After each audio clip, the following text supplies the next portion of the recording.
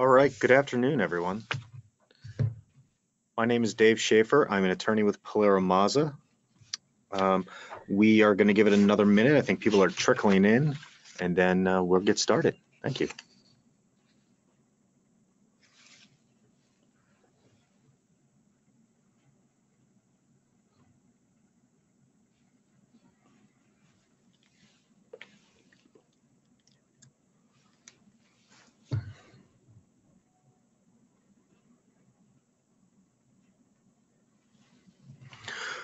All right, great.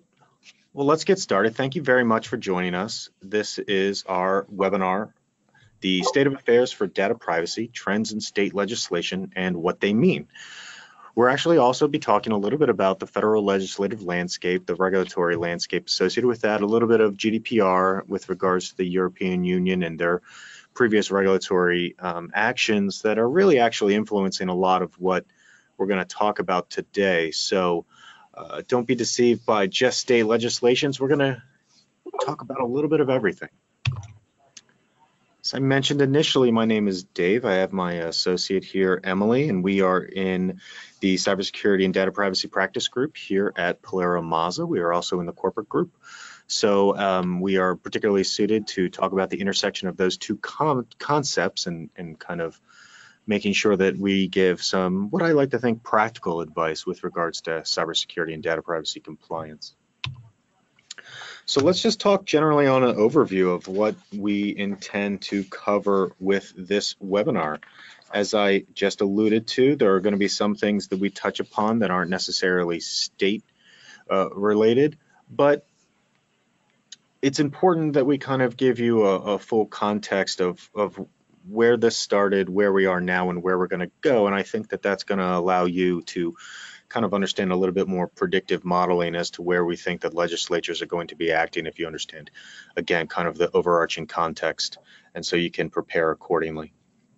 So as you'll see, we're going to get into a lot of variables, a large variety of regulatory and contractual obligations that are going to be really specific and that are going to need to be tailored to your particular organization and your particular organization's objectives, its position, its industry, its size, things along those lines.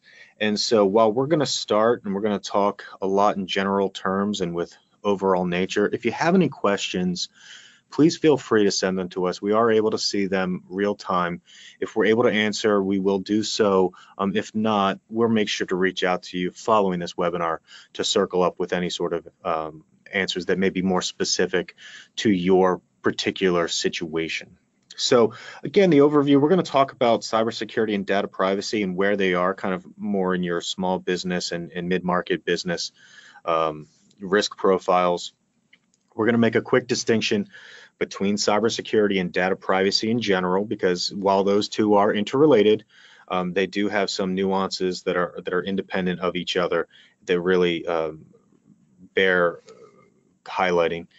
Data privacy laws in the US and where things stand, the GDPR, as we mentioned, the CCPA, which is one of the, as I would imagine a lot of people know, the California Consumer Privacy Act, which again we'll talk to in a bit, is really what spurred a lot of other state legislations and what seems to be leading the way within the United States with regards to data privacy. Other states' laws, again, a lot of states following the California model, upcoming legislation, impacts of legislations, and of course, some strategies and recommendations for compliance, some takeaways, some practical advice with regards to how can you digest this broad landscape and work it into something that hopefully is a little bit more manageable for your organization.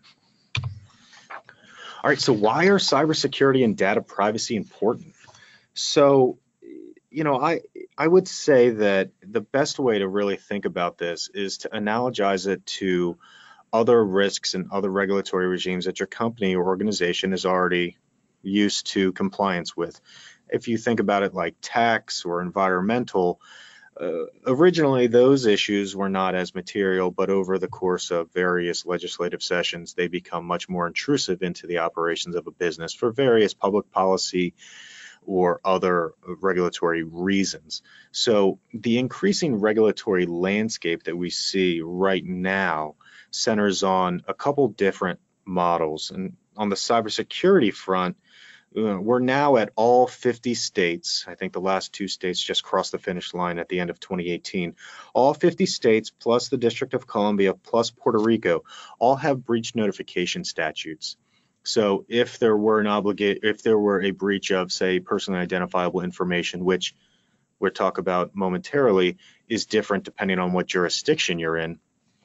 If you were to suffer any sort of breach, there are statutory and regulatory requirements that you notify the affected individuals or affected third parties.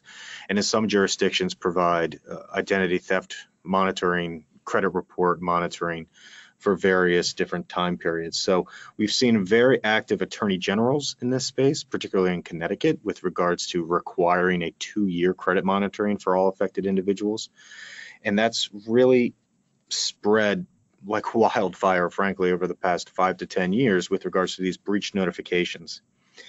Interestingly as well, the Federal Trade Commission over the past 5 years or so decided that under Section 5 of the FTC Act, any sort of cybersecurity violation is now unfair competition, or it's unfair trade practice, and therefore they've started to take enforcement action. And a lot of the case law that we see that is guiding some of the advice that we typically give clients comes from these FTC actions related to how they're interpreting the FTC Act.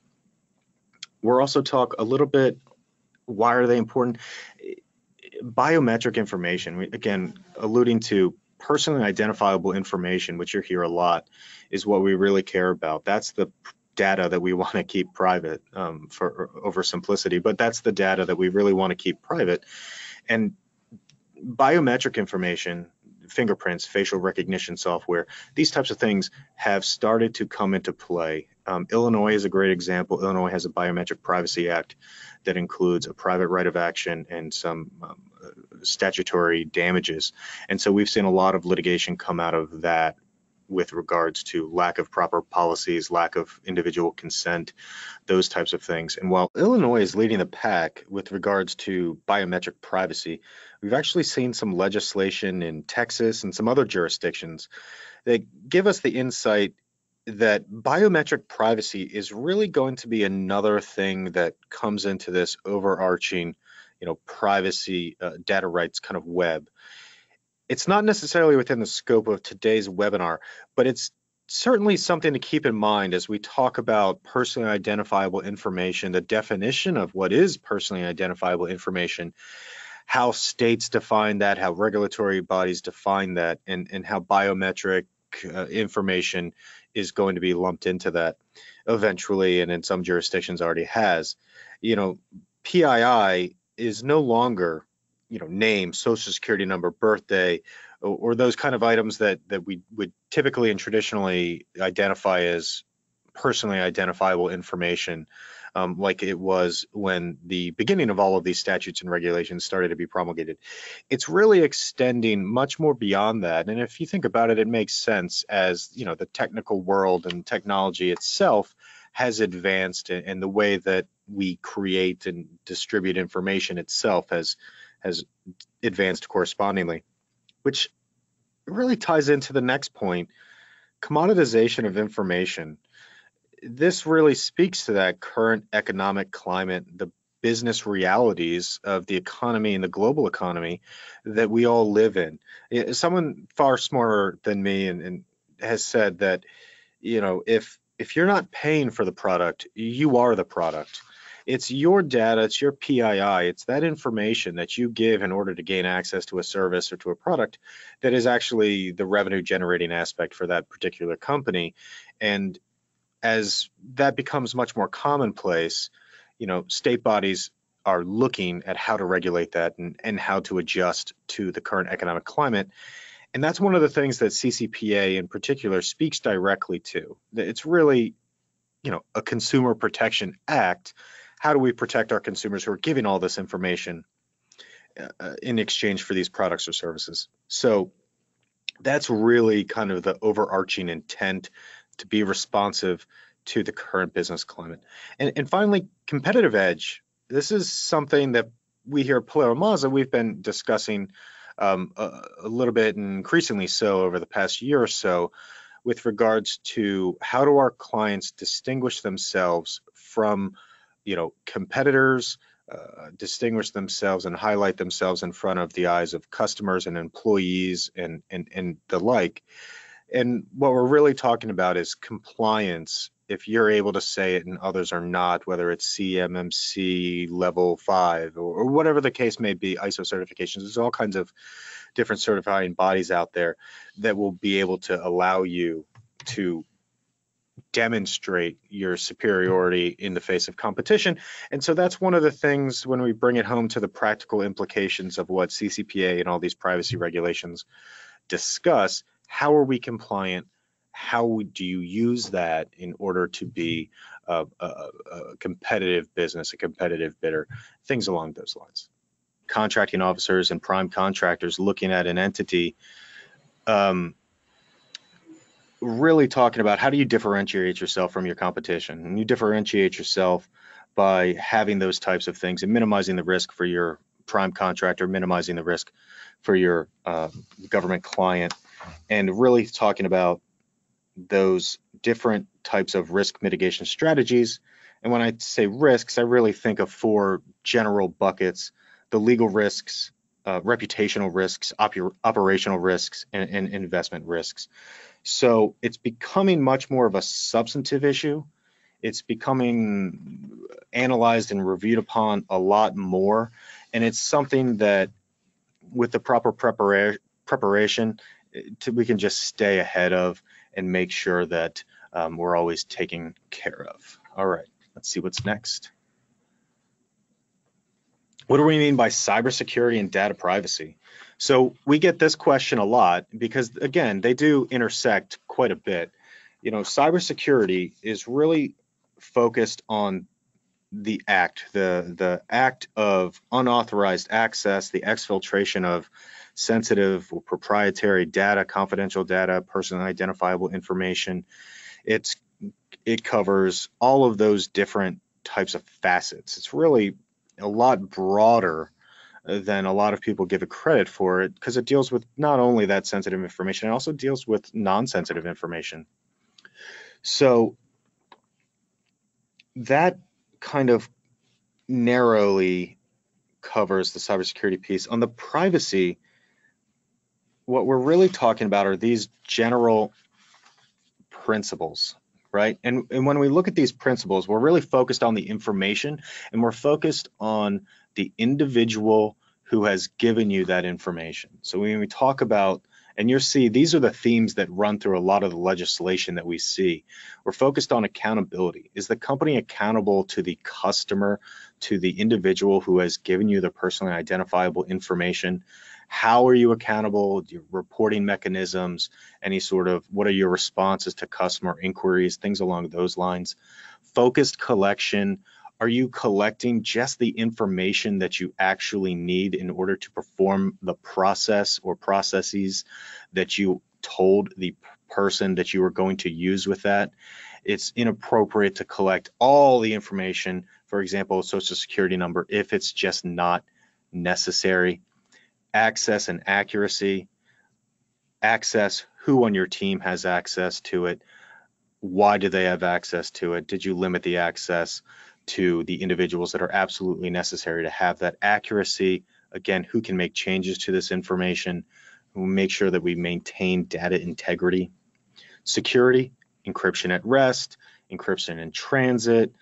We have you can anonymize the data. You can take various different steps to provide the security of the information, again, on behalf of the customer. Data quality, how are you storing it? Are you storing it intact? Is it encrypted? Are we making sure, again, there's another integrity piece. Transparency, that's really your informed consents with regards to the individuals who are giving you their personally identifiable information or other sensitive information. They need to know what you're going to do with it.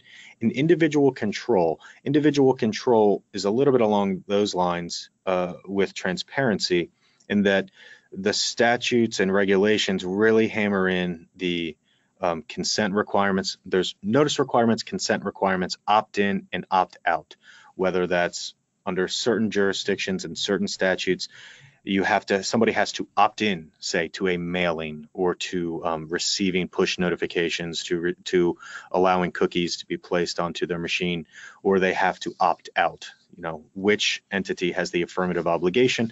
And again, that really depends on the jurisdiction. But what we're talking about is the individual has that control. So on a privacy macro perspective, we're really talking about sensitive information and who gets to control that. And we're focused almost exclusively on the individual, the holder of such information. So the current state of data privacy laws in the US, as I imagine that a lot of you know, is that we have a very piecemeal approach. We have various states and activist attorney generals who are implementing statutes and regulations that apply to the citizens of their state, of the businesses that are doing business in that state, whether they're formed in that state or they're qualified to do business as a foreign entity, that are operating and interacting with the citizens that fall under that particular legislature's province. We have a lot of that. We also have a rising number of industry panels, industry standards and organizations that have taken hold that, in the absence of certain legislative initiatives, courts are given a lot of credence to. So while, for example, the NIST 800-171, with its SSP requirements and other discussions with regards to CUI, while that might not be the legal requirement, courts are tending to look at that now and say, yes, but it's a wonderful example of what the legal term is reasonable, or the reasonable preparedness of the entity. And that's really the standard when you go in front of the FTC or you go in front of another tribunal with an incident. You say, yes, but I took reasonable standards. That's what required of entities. And so in light of the fact, in the absence of certain legislative initiatives, all of these industry organizations and the rules that they promulgate are becoming a lot more important. And like I said, we talked about the regulations and statutes that cover the states and the various jurisdictions that come into play. The federal sectoral approach, the sectoral approach is exactly what the name implies. You have no overarching federal legislation, and we can speak to that a little bit later, but without any sort of overarching federal legislation, there's no preemption, there's no any of those legal concepts that would make one unifying comprehensive model. So we are left with the sectoral approach. Anyone in a regulated industry is already likely very familiar with some of these statutes. It becomes a little dangerous when you move from one industry to another, or you dip into another industry for a little bit, or you have a contractual arrangement with another entity that is in that industry. We get that in particular a lot when one of our clients is presented with a BAA to comply with HIPAA, and they've got nothing to do with healthcare. So just as a brief overview, we've got the Fair Credit Reporting Act, which really talks about consumer access to credit reports. We have HIPAA, again, which is healthcare. The Graham-Leach-Bliley Act, financial services. We have COPPA, or the Children's Online Privacy Protection Act, online websites and services is that geared towards. The Federal Trade Commission Act, again, Section 5 deals with unfair and deceptive trade practices. Controlling the Assault of Non-Solicited Pornography and Marketing Act, that's the CAN-SPAM Act. We see a lot of that with regards to mass mail marketing. FERPA, which is the Family Educational Rights and Privacy Act, that's mostly for higher education. And then of course, that many people are likely aware, we've got our FAR and DFAR regulations that are out there that have been implemented to talk to these privacy acts. Now, again, because there is no overarching federal privacy legislation, and because the GDPR has been somewhat well received throughout the world, California started it off, but we are seeing a lot of very active state legislatures. Emily will speak to that momentarily, but in the absence of the federal government taking action, the states have taken it upon themselves to sponsor what in many times are wildly different legislative initiatives. So, as I alluded to in the very beginning, we talk about the EU's GDPR, not because we're going to get into the specifics, but because it has had a material impact and influence on what the state legislatures are doing, and that's mostly because of its comprehensive nature. So the GDPR really vests control of information back into the individuals. Now, I say the EU's GDPR, but technically it applies to the European Economic Area, which includes a couple countries just outside of the EU. But it covers all of those countries and every citizen within those countries, and it has data protection authorities, and it has a regulatory model in order to follow through on that. It contains certain rights all towards the individual. And the biggest impact that we're seeing from our perspective within the United States is the definition of personally identifiable information.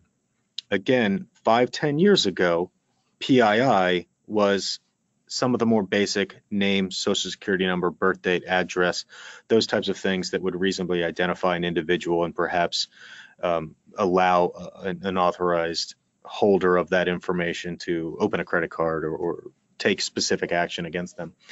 But under the GDPR, the definition of personally identifiable is incredibly broad.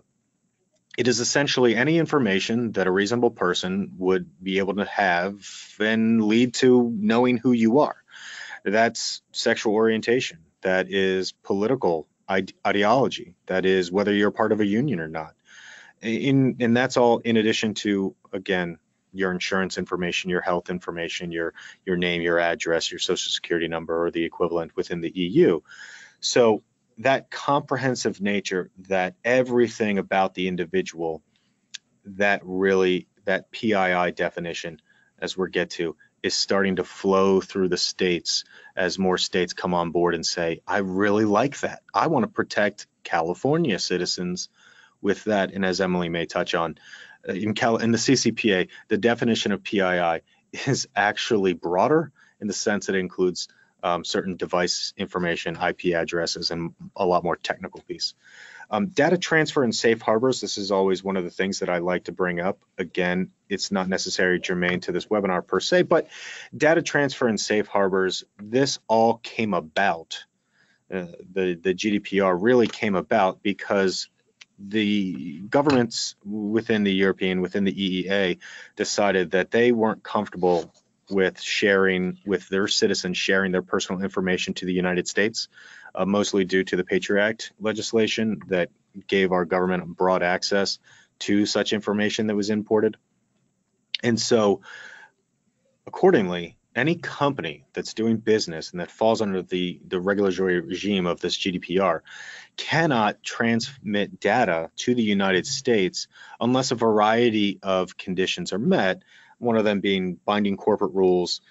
One is the explicit written consent of the individual. There's a lot of other kind of workarounds from a legal perspective, but it does become somewhat of an issue with regards to inhibiting global commerce.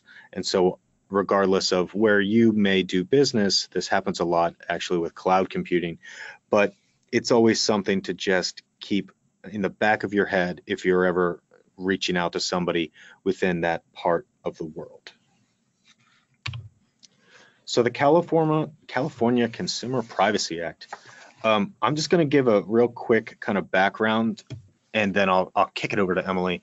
But the interesting thing about the CCPA, and anyone who's tracking it has really watched and tracked the amendments that have been coming out, and we've seen, well more than a dozen amendments since the execution, and the CCPA was passed in 2018, effective January 1 of 2020, is that this actually started as a ballot initiative, and under California law, there are various pretty low thresholds with regards to what it takes to get onto a general election ballot initiative.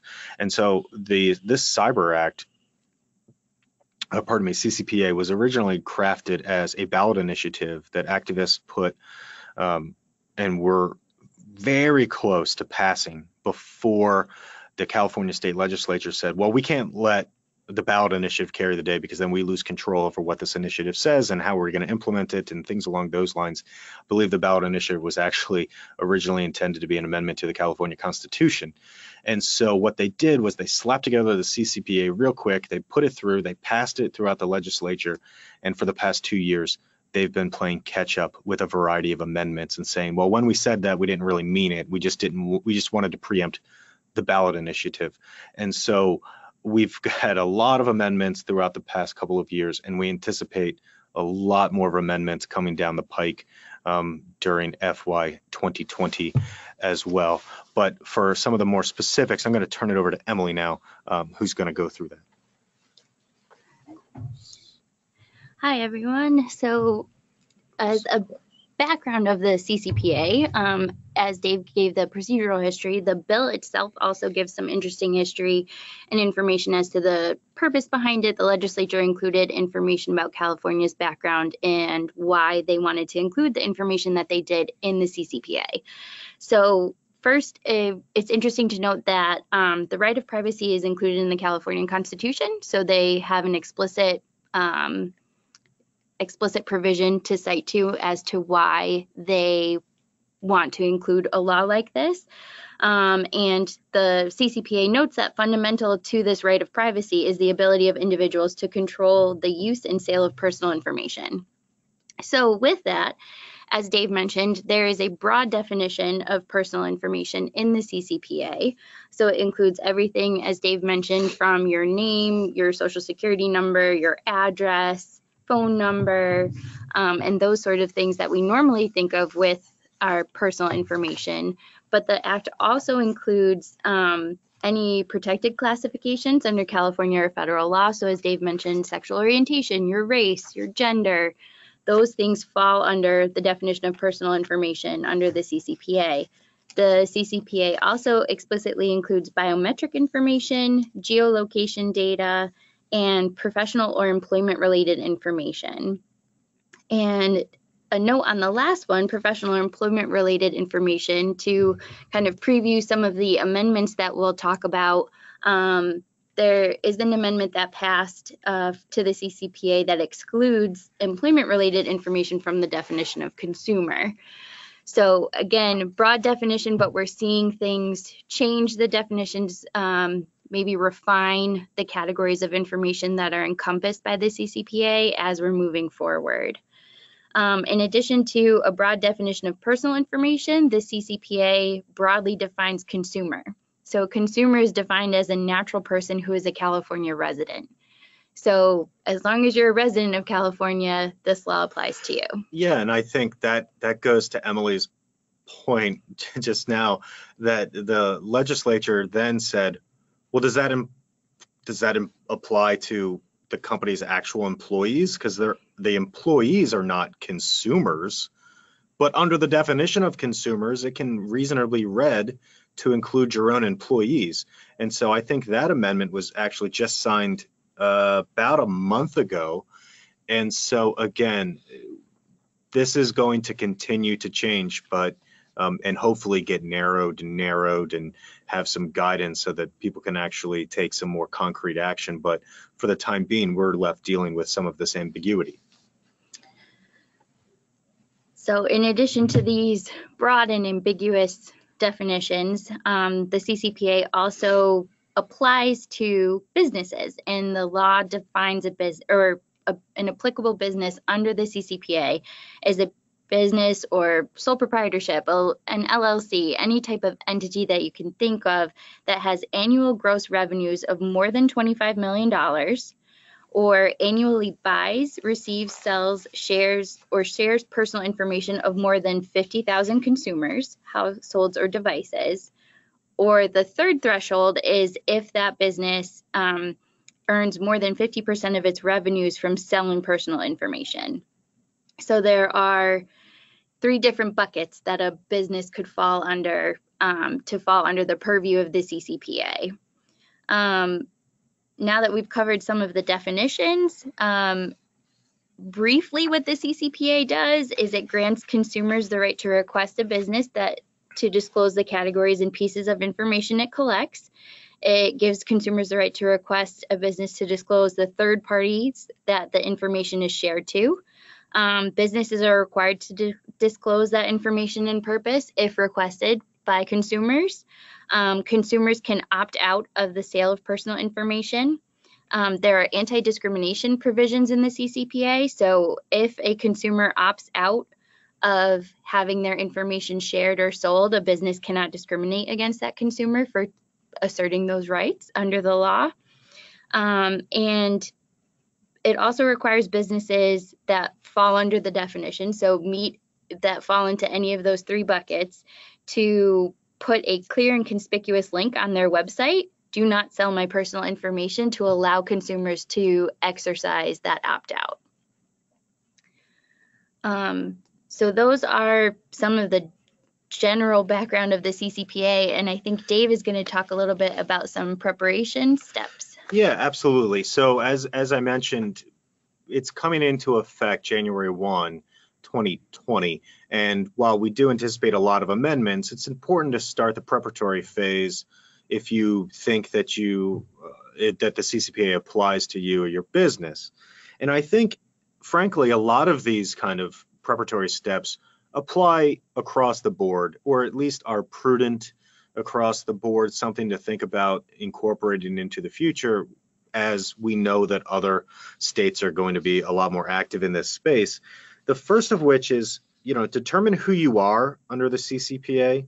You could be a covered business, you could be a third-party provider, a service provider, and there are different obligations that you have, whether a contract or consent with the individual, contract with that third party or the entity that gets the information. Where are you in this ecosystem and how do you protect yourself?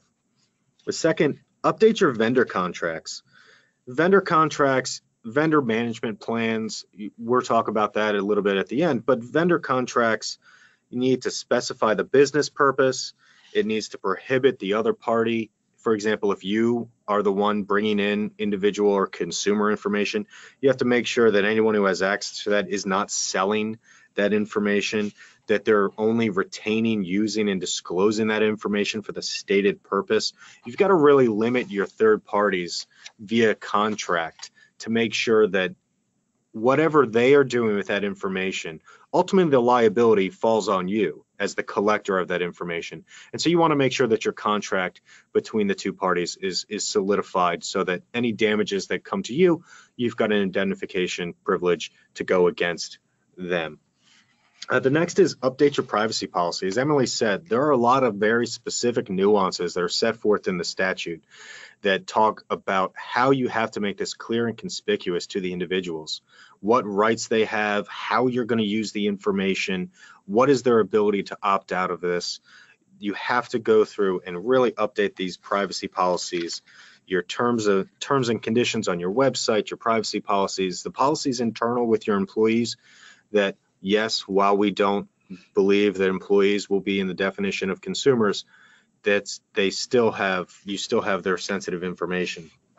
Next, enable consumer requests, engagement, and opt-out of data sales. This goes again back to the control is really being pushed to the individual. It's opt-ins instead of opt-outs. It's the right to be forgotten. Don't sell my data. Those are the different types of rights that people are really looking towards and that are required. And again, you have to make it clear and conspicuous. You have to train your employees and your staff how to respond to a consumer who has made that request. You want to respond in a timely manner. You want to show compliance. And so you want to get your employees trained on that, which leads to the last kind of big takeaway: implement employee training. Employee training is a big piece of this. And it's a big piece of any company with regards to the other kind of regulatory burdens that beset any company, particularly a small business, that you've got to let them know that this is the law now, this is what required of us. And it's also important to note when we talk about these steps, the CCPA provides for essentially statutory damages of, I believe, $7,500 per violation. So if you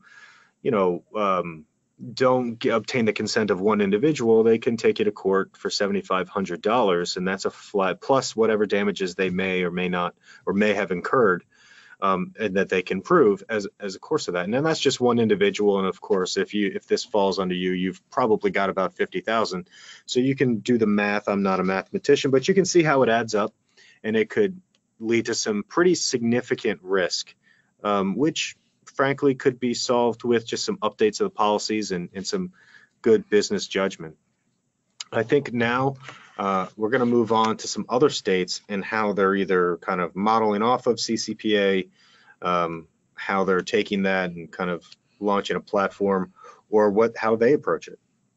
So since the CCPA passed, we've seen information that about 25 states have introduced their own legislation concerning data privacy.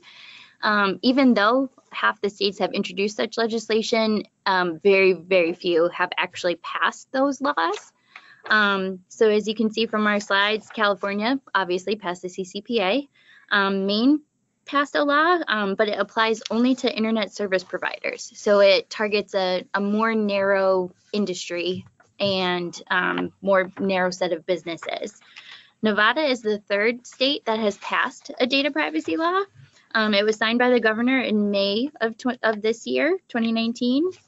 Nevada's existing laws required that an internet website operator make a notice of regarding which information is being collected. But the new law also requires an operator to establish a request address through which a consumer can submit verified requests directing the operator to not make a sale of covered information. So it's similar to some of the requirements in the CCPA. Again, it's more narrow because it applies to internet website operators rather than having this large definition of businesses or different categories that a business could fall under. But there are opt-out provisions, a transparency requirement for those that are covered by Nevada's law. There's a data breach notification component to the law, and there are also penalty provisions. So the Attorney General can seek injunctive relief and civil penalties against anyone that violates the Nevada statute. There were additional states that were expected to pass laws, such as Connecticut, North Dakota, and Texas.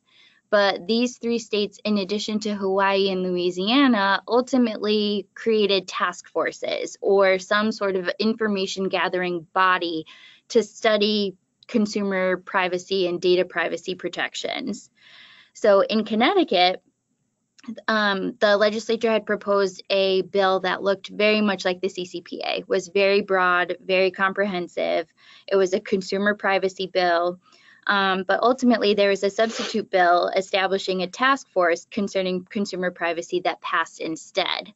Connecticut is expecting a report from that task force on January 1st. So we'll see what happens pending the results of that task force, their research, their recommendations. Hawaii also adopted a task force to study the issue of consumer privacy and data privacy. Interestingly, there is a comprehensive bill currently pending in Hawaii as well. So we'll have to keep an eye on the results of their task force information and how it may affect the pending bill, or whether the pending bill will get passed before the task force issues their recommendations. Louisiana also created a task force to study the issue, but had no other pending legislation. So it took the small step of establishing the task force, but did not have other bills with consumer privacy protections in place. North Dakota, similarly to Connecticut, had a comprehensive bill relating to protection of personal information. It also would have protected against the disclosure of that information and provide a penalty. But an amendment completely changed that proposed bill, removed all of those provisions, and instead created a legislative management study.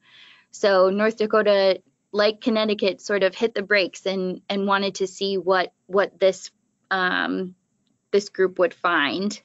Again, similarly, Texas actually had two different bills. One was focused on consumer privacy and one was focused on privacy protection. So Texas was kind of covering the scope of the issues through two different bills.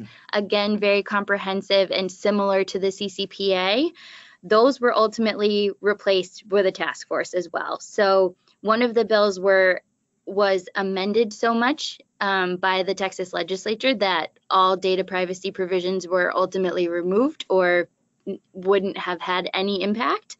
And so the Texas legislature seemingly punted on the questions by creating the task force and then hopefully would readdress the issue. But it was interesting to see that those states that had comprehensive bills sent to committee being reviewed ultimately decide to take a step back and go with a task force or some sort of study instead. The next category that we've looked at are states that have proposed but have not yet passed any type of data privacy bill. Notably, out of the list that you'll see in our slides, only New Mexico's bill is dead as it stands. It has been postponed indefinitely by the New Mexico legislature. For the other states that you'll see, so Illinois, Maryland, Massachusetts, New Jersey, New York, Rhode Island, and Washington, there are bills that have stalled in committees, but the legislation isn't completely dead, either because it is expected that the legislation will be revived in the new session, or the legislative session hasn't ended yet, so the legislation is still pending. So for example, in Massachusetts and New Jersey, those legislatures are still in session. So even though the proposed bills have seemingly stalled in committee, there's a chance that they will go forward. And more specifically with respect to Massachusetts, so we're going to talk a little bit more about this pending legislation, and to tie into the last slide with Massachusetts, it's important to note that there were hearings last month on October 7th about the bill. Massachusetts legislatures heard from various businesses and industries. People attending the hearing expressed concerns about broad definitions because it is very comprehensive, like the CCPA. And a joint committee in Massachusetts has to issue a favorable or unfavorable report by February 5th of 2020. If the joint committee issues a favorable report, then the Massachusetts legislation could be passed without amendment. If it gets an unfavorable report, it is likely that the legislation will not pass at all and would have to be revived in the following legislative session, which I think would be 2021 for Massachusetts. Another interesting note for the Massachusetts legislation is that in contrast to the CCPA, the revenue threshold for the definition of a business is $10 million rather than $25 million. So if a company is doing business in Massachusetts, just note that there is a lower threshold for whether you would fall under the purview of the Massachusetts law if it were to pass. Moving on, as Dave mentioned before, California CCPA is seeing a lot of amendments. As we mentioned, an amendment was passed that excludes the employment information from the definition of a consumer. There are also amendments that are refining the definition of personal information, so removing or explicitly saying X type of information does not fall under the definition of personal information. So for example, one amendment that was passed in October excludes publicly available information from the definition of personal information, and it clarifies that de-identified or aggregate information is also not personal information.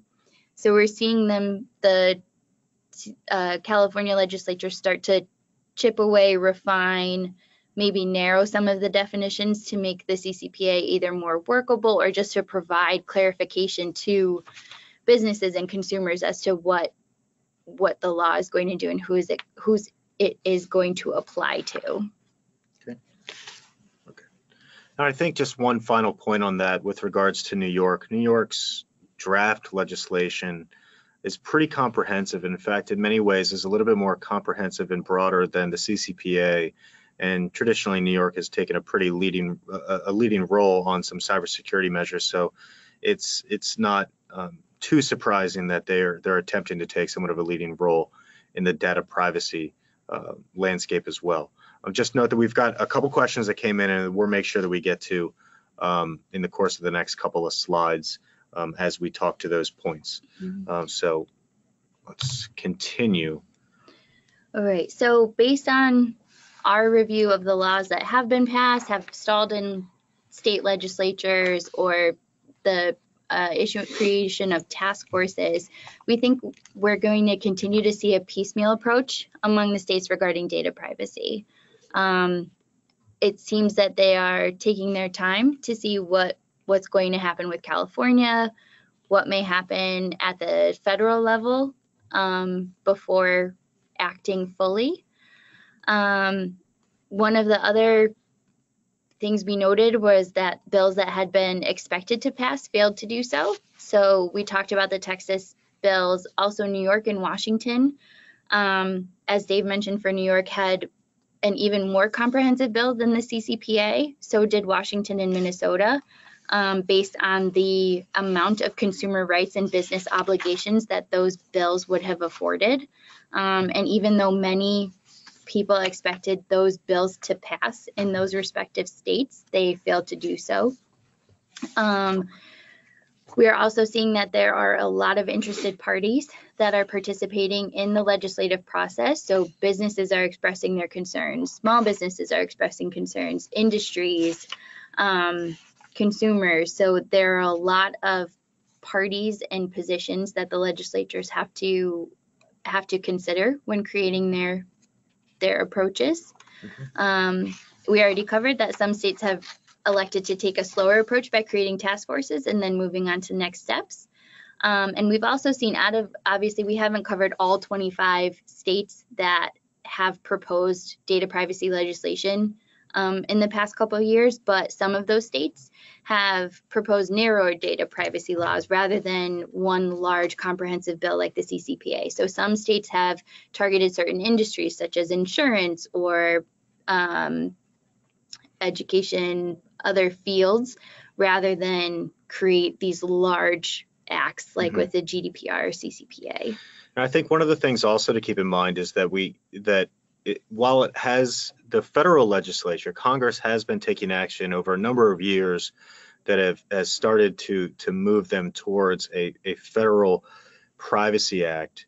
During 2018 legislature, for example, we saw almost a half dozen different acts proposed by various legislatures that had a variety of different comprehensive sectoral models designed, some modeled after the GDPR, some modeled much more narrowly.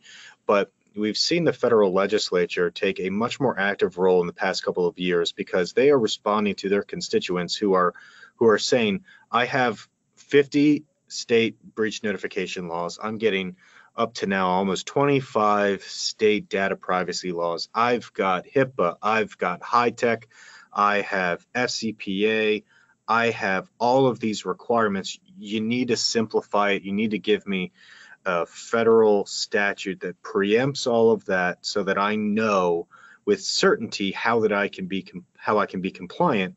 And that in some ways Congress has tried to take that step. Of course, it has been trying to take that step for a while, and reconciling all of the different kind of models together is what I expect to be what I anticipate as the issue when we're talking about individual rights and individual consent and balancing that with the practicalities of a business that needs that information in order to survive and thrive. So there is that kind of federal legislature that's kind of hanging out there. And I think one of the things, and this comes in response to a question that ties into this legislation and laws. The question is, and I'll repeat it for the benefit of the group, are you familiar with DoD's CMMC, the Cybersecurity Maturity Model Certification? As DoD's new certification is created, how do you see this impacting the broader nationwide move towards greater levels of data and cybersecurity. So yes, we're familiar with the CMMC, again, for the benefit of the group, the Cybersecurity Maturity Model Certification. That is something that the DoD has taken the initiative on over the past year or so, and they've done a couple road shows and solicited comments. I believe just either last week or the week prior, a new draft version, I want to say 0.6, was released for comment to the public. And just for an overview, essentially, the Department of Defense is going to make it as part of its evaluation criteria that people who are entities that are submitting their proposals have with it their level of CMMC certification. And there will be third-party auditors that are out there that will come in, take a look at your entity, and assign it essentially a 1 through 5, 1 being your basic cyber hygiene, 5 being incredibly well buttoned up. You've checked all of the boxes with regards to cybersecurity, and it'll be an evaluation criteria that will become much more of a foundational aspect of what you are submitting.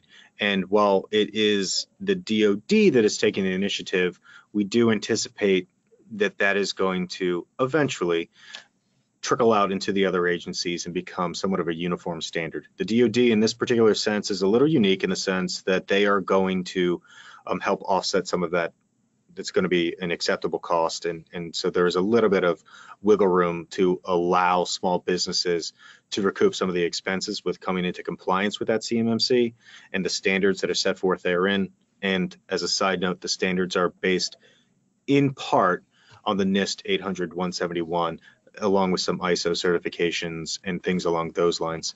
So, but to answer the question, how do we see this impacting the broader nationwide move? And while that is more in the cybersecurity context, as we talked about at the beginning, cybersecurity and data privacy really do overlap in a lot of material ways. So I see the DoD CMMC's creation really advancing the dialogue, most specifically within government contracting. Government contracting, DoD leads the way in a lot of these aspects, and I would anticipate that other agencies are going to promulgate rules, regulations that are going to impact the FAR, that are going to find their way into solicitations, and they're going to find their way into contracts. And so cybersecurity posture is going to be something that is normalized, if that makes sense. Again, as I spoke at the beginning, it's going to become similar to taxes. It's going to become eventually not second nature, but something that is just an accepted cost of doing business. This is just what we have to do. And a critical piece of the standards and the controls that are set forth in the CMMC relates specifically to data privacy. Do you have these policies? Do you have this employee training? Are you following these standards and regulations within the data privacy piece? Is an evaluation criteria within the CMMC. So I would say that within the government contracting community, it is certainly the bell cow leading the way. On a broader sense, I'm not sure that it's going to have any sort of material impact with regards to, let's say, just the private sector with standard commercial business. I think, frankly, that the industry organizations have already taken the lead on that, and that CMMC is really part of DoD's way to play catch up. So that answers that question. So I'm going to move on. Here we go. Strategies and recommendations for compliance. You know, there's a lot of information out there. There's a lot of statutes and regulations and contractual requirements and government guidance and industry standards and court cases that are going to inform how all of these pieces come together. But the crux of it really begins with identify where you operate. Do you do business in California?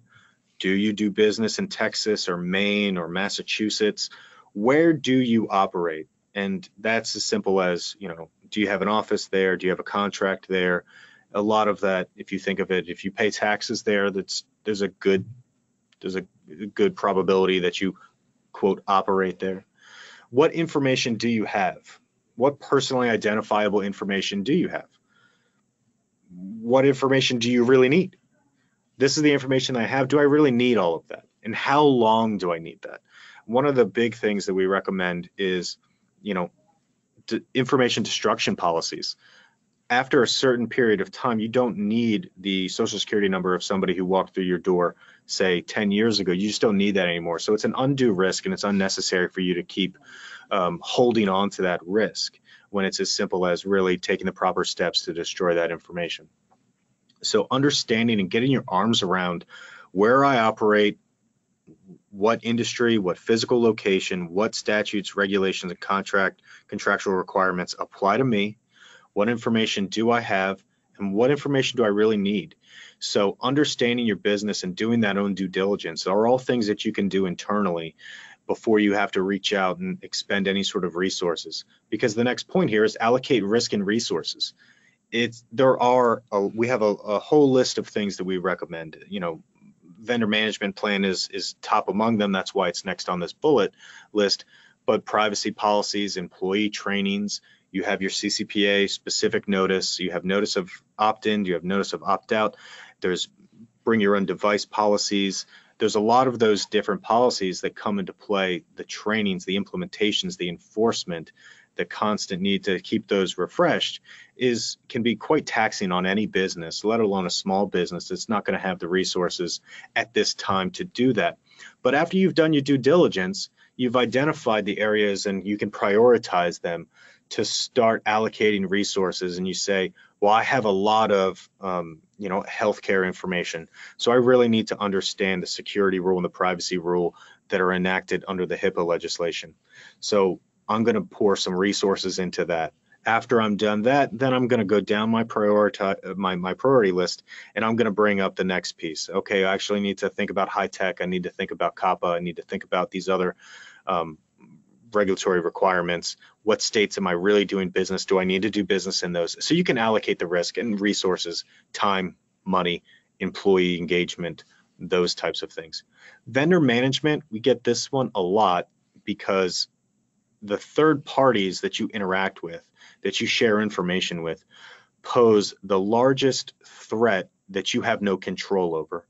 And there are countless examples.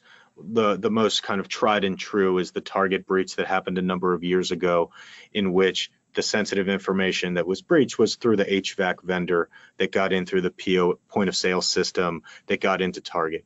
Well, you didn't hear necessarily about all of those other parties that caused the breach. You just heard about Target, about their landmark damages, about their reputation, and about the issues that came not even directly from their actions, but really from their failure to manage their vendors, to inspect what you expect, to enforce contractual obligations, to pursue their compliance, and really, if you're a prime, really inspecting your sub, if you're a sub, looking at your lower tier sub and making sure that the whole supply chain is secured.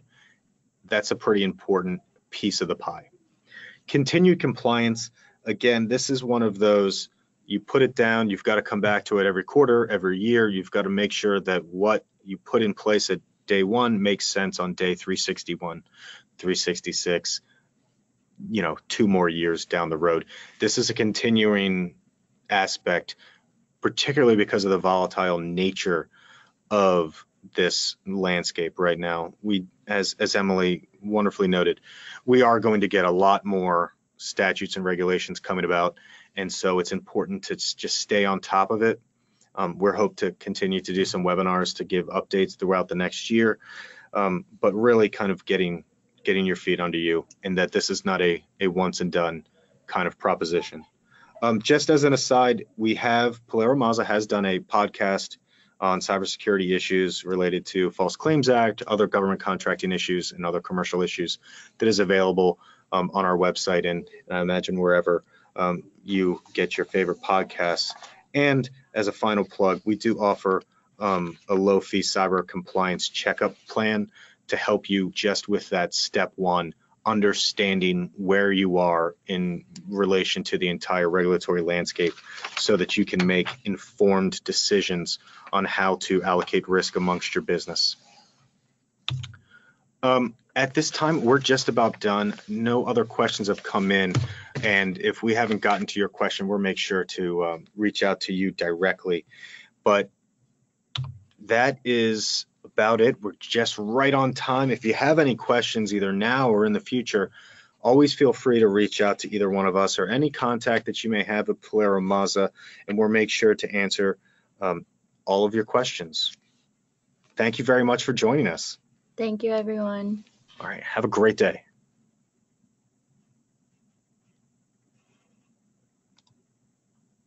Alex, Scott.